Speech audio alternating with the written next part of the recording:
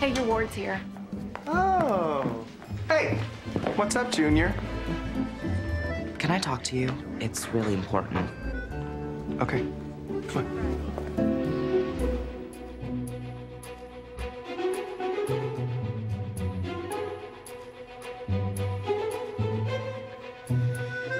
So that really important thing you had to talk to me about, did it involve words? You want to do this later? Can you please just give me a second? Yes, of course, of course. I'm sorry. Take your time. Bobby's gonna say something and everyone's gonna find out. I'm not sure I know what you... He walked in on me and Austin. He saw us kissing.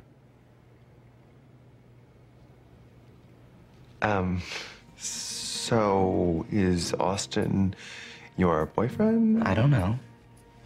Maybe. But why does anyone have to know?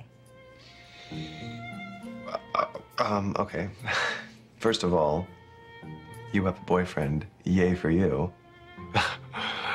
I don't.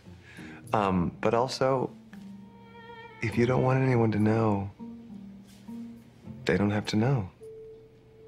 Bobby's a really great guy. He's not gonna say anything. And as far as your mom goes, she's pretty cool. Well, what happened when you told your mom? Well, my experience was not necessarily the norm. It was bad, right? Your family is completely different. I don't want them to know. Okay, breathe. You don't have to say a word until you're ready.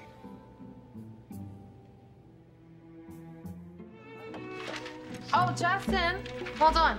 Have you decided on the long tie, the bow tie, or the open collar, which I hate, but you said you can pull off? You decide. I'm going to meet Austin. Where are you going? Nowhere, just hanging out. Why is everything with Austin always such a big secret? No secret. What? But Austin's a good kid. They're both good kids. Everything's cool. What's going on? Do you know something? No, I don't know anything. What would I know? You do know something. I swear to God, Bobby, you better tell me. No, I can't. Promised I wouldn't say anything. Not gonna break that promise. He's on drugs.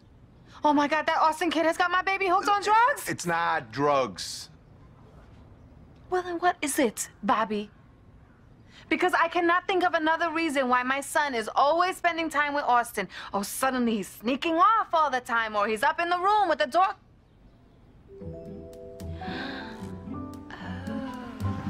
Look, you didn't hear that from me, all right?